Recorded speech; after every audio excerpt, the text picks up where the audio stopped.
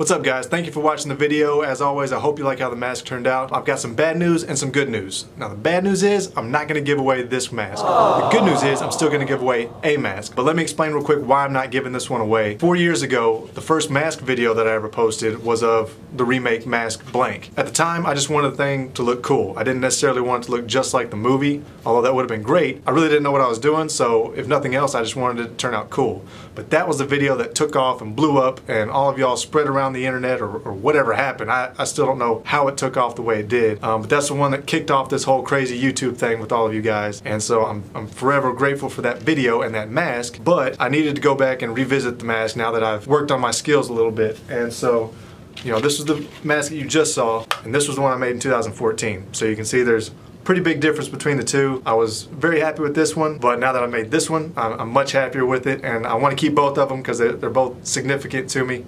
So I hope you understand why I want to keep this one.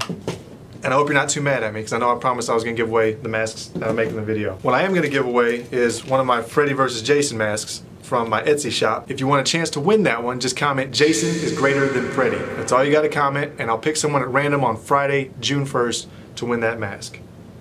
That's it. Thank you for watching. Thank you for subscribing. And as always, I hope everything is great in your world. Catch you in the next video. Peace.